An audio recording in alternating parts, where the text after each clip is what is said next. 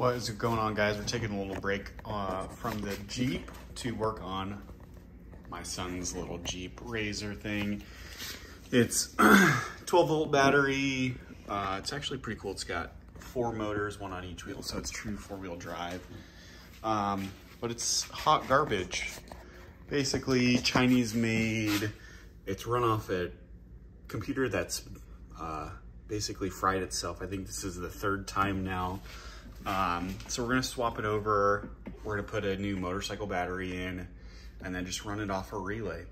I'm gonna simplify it using the pedal as a switch, and then I got a waterproof relay. So essentially this is a power switch. Red will be power fused from the battery. Blue will go to the motors, and then you got your ground, and then your actual switch, which will be the pedal.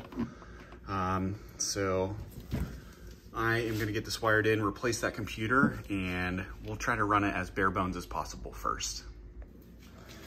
All right, so we've got the old batteries out, the old computer out, and we are literally just testing to see if yellow or green on the motors is positive for the forward direction. So we will plug that in, and they turn. Sweet. All right, everything is in, bolted down and wired up. Got our relay mounted, got power. If you have or your kid has a UTV bomb, I think that's what it's called, the wiring that goes from the pedal is long enough to reach back here if you flip it back. Got everything connectored, weatherproofed. I still need to actually heat the heat shrink to seal it up, but this thing is a absolute ripper. It's late at night, so tomorrow I will have Asher take it for a little spin and show you guys, but very, very bare bones, basic. This thing works again. This is an issue that we are going to fix eventually. I think my 3D printer is supposed to be here in the next few days, so hopefully we can get that fixed.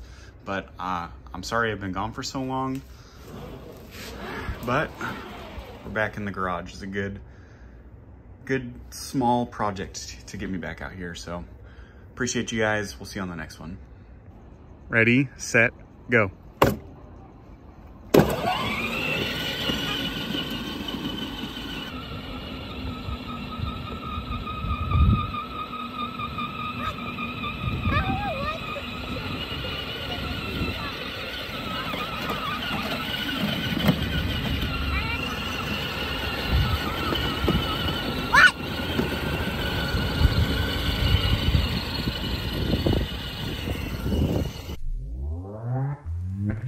Yeah.